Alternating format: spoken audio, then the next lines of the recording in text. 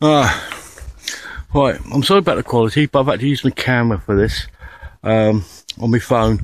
Hopefully this will turn out okay. I put my back fence up, and first things first, here's a picture of the gate. As you can see, it's slanted right over. I had to come back a second time, move this post 5 inches this way, and then put another concrete post down that side. They screwed it to my neighbour's fence, which is private, and they shouldn't have done that. And after they done that, they done this. Put the gate up. It's a bit wonky, as you can see in the photo. And that part of the ground there was completely filled up with soil that they've taken out from moving this post. So I couldn't open the gate. It was about 6 inches. That was it. Third time they came back, the gravel boards, the concrete ones down the bottom, they replaced it but never bolted it in. I've rode them here about 4 times now. Finally they bolted that in, and one of the labourers dug that out so the gate can open. They haven't completely done it, and it's still too high to put my slabs back down. I've had to get people in on a place called Nextdoor online, which is basically neighbourhoods around the Milton Keynes. I think it's all over the place, but there was a good recommendation from somebody about these people. They come and clean gardens and that sort of thing, do gardening work for people, and it turned out to be very cheap. They're going to come in, level that off to put the pavements down, and this where I'm standing is, let me just go down here, take my camera around here. You can see there's quite a step here from where I'm standing up to the top there. That's all dirt been dug out of there and piled up on here. He's going to take a lot of this down, and we're going to drop it down to this level. I'll be able to put my mobility scooter in there, put a lean-to up on top of that fence coming down. My polythene underlay is up there. I can use that to come along the top of the roofs, and at the end there will be my wood storage area for my wood burning stove from my workshop. But there's a lot of stuff to go. I'm still waiting for the scrappy to come round here. The other thing was I said to keep the wood from the old fence. I can use that in my wood burning stove. I did actually tell them to put it down here. They put it on top of me. This is my wood box for the to keep the wood in after I cut it down to size. They put it on top of it, so I've got to move all that, cut it, get this out of the way, get my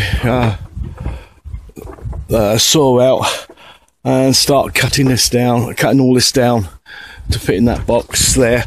I have got wood here as well, which is from my mate's place. It's very dry, and this just happened to have come out the bag, so I'll put that back in there, keep that nice and dry, and get that over the top of that there.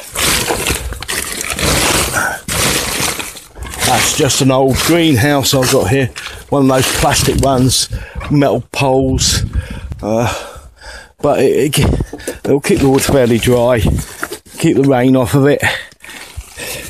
Put this all underneath here. There we go. Try and keep that all dry there until I get it the lean-to done. Well, I'm coming next week to do this. I'm keeping my fingers crossed that these ones will come back, because some just don't come back. Right, I'm going to go indoors now.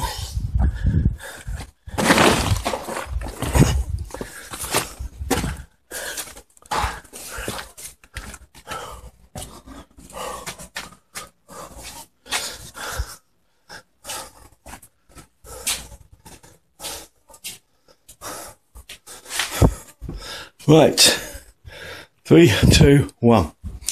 Okay, I'm in the kitchen now. Carla, you'll get a treat in a minute, Carla.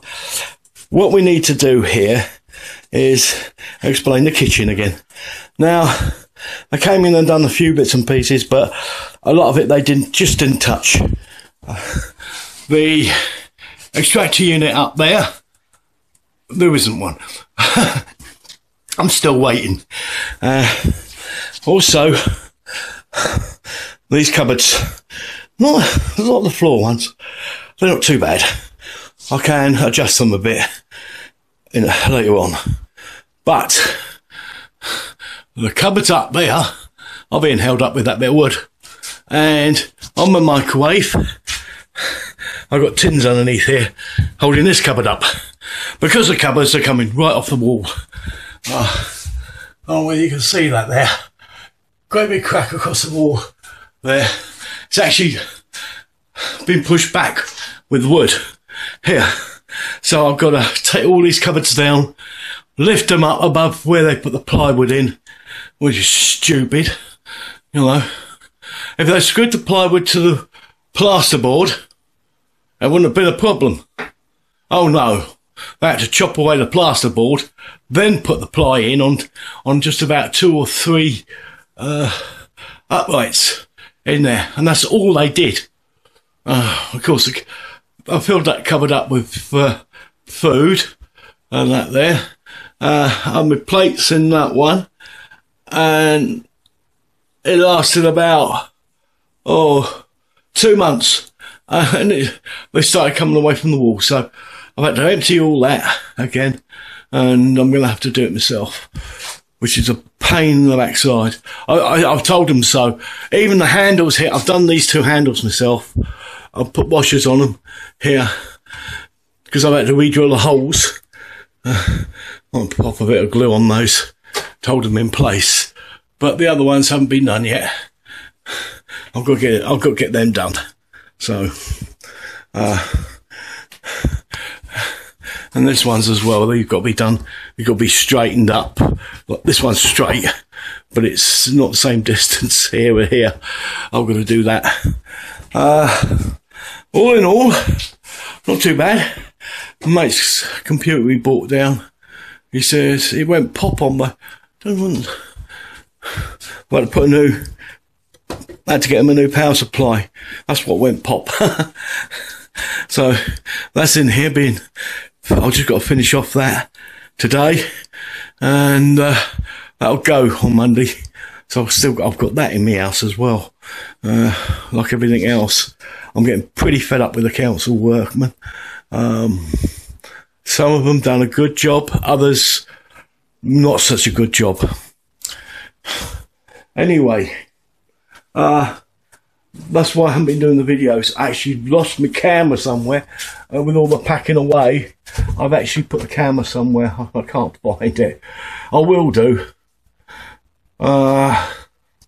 Some of the updates from the card models are on Instagram and Facebook. You'll be able to see. And at the end of this video, I might put a few pictures up just to show you what I've been up to.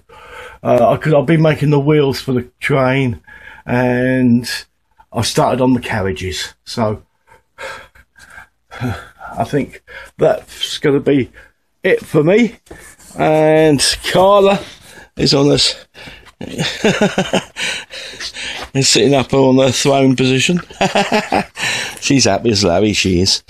We're just about to go over to the shops so she can have a nice fast run.